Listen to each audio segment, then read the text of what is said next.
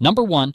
The Toba supervolcano eruption. Around 74,000 years ago, the Toba supervolcano exploded and nearly deleted humanity from existence.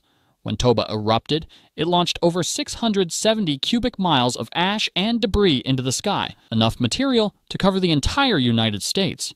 The eruption triggered a volcanic winter so devastating that sunlight was blocked for an estimated 6 to 10 years.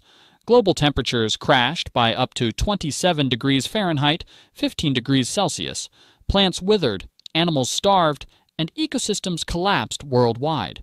For early humans, already struggling just to find enough calories not to die every day, it was catastrophic. Food supplies vanished.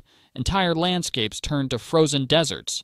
Rivers dried up. Forests became graveyards. It's estimated that the total human population shrank to fewer than 3,000 individuals.